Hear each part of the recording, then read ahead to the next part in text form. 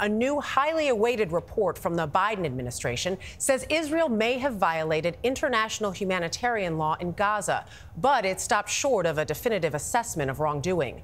The report is drawing intense backlash from both sides of the aisle. Some Democrats say it's woefully inadequate, and some Republicans in Congress are slamming Biden's shift in tone on the war. Natalie Brand is at the White House with more. Natalie, good morning. Good morning, Dana. This nearly 50-page report was delivered to Congress by the State Department. It comes after dozens of Congress members sounded the alarm over possible violations of U.S. law regarding foreign assistance. And while the report is critical of Israel, it's inconclusive. A series of incidents that killed civilians, children, and humanitarian workers are mentioned in the new State Department report. However, it says it's not able to reach definitive conclusions on whether U.S.-supplied weapons were used in the actions alleged as violations of humanitarian law. But it goes on to say, given Israel's significant reliance on U.S.-made defense articles, it's reasonable to assess that weapons may have been used by Israel's military in instances, quote, inconsistent with international law. So what message does this report send Israel? It sends a muddled message because it's inconclusive.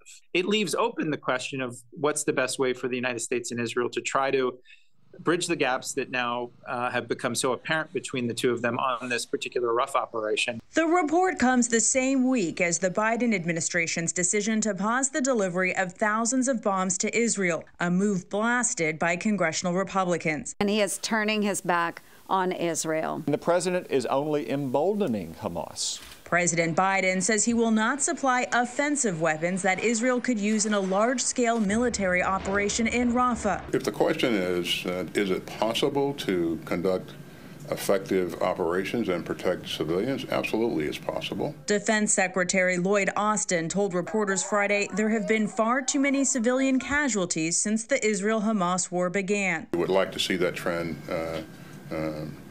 change. So that's really our focus. The Biden administration says it's also watching with concern what the UN calls a worsening humanitarian crisis in Gaza.